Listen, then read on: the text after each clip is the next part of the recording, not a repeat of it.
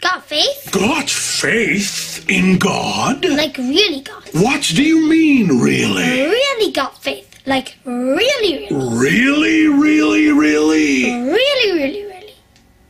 You are really Moses. Some would say... I see. Well, if you were really Moses, then you would really have faith in God. Well, duh, yes.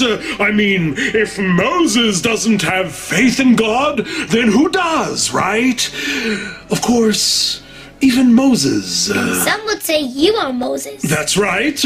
Even Moses had his moments of doubt. Wow, really? Like when? Like when God told you to split the Red Sea? No, I was pretty sure about that one. Like when you weren't sure if God would provide food and water in the desert? No, that was pretty much a given. Like when God said he would take the Israelites out of Egypt? Well, now that you mention it, you know, when I killed the Egyptian taskmaster with my bare hands for beating up my Israelite brother and buried his corpse in the sand.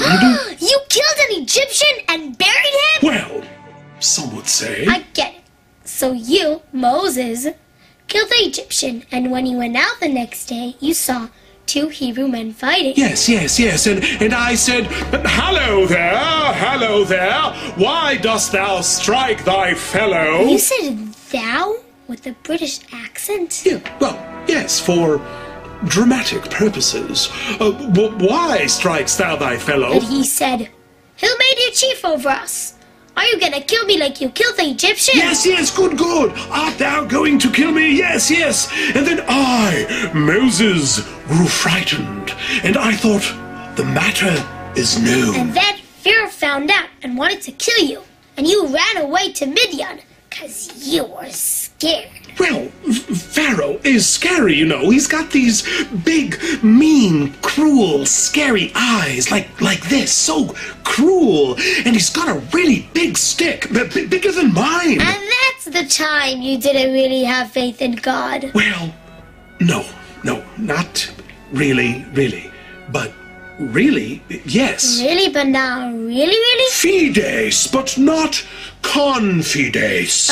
Translation? Fides, faith, yes. But confides, confidence, no. Is that like emunah and bitachon? Yes. So you still had emunah in God, faith, but not bitachon, confidence? Yes, you see, emunah means trusting in God, no matter what God does, even if you're miserable because God is punishing you. Emunah means having faith in the punishment. Because it's for your own good? Exactly, it's for your own good. You may not understand why it's for your own good, how it's good, but you have faith that good it is. Because God is good. Amen. But you're not necessarily confident that God will make everything good in an obvious way, in a way that you can enjoy. Right, that's more than just emunah, faith. That's bitachon, confidence. Because, after all, you may not deserve to enjoy God's benefits in an open, obvious way. Maybe you're a sinner. Maybe you're a sinner. So bitachon means believing that God's goodness is greater than your badness. Hallelujah! What? God is good, right? God is good, God is great. God is good and wants to do good.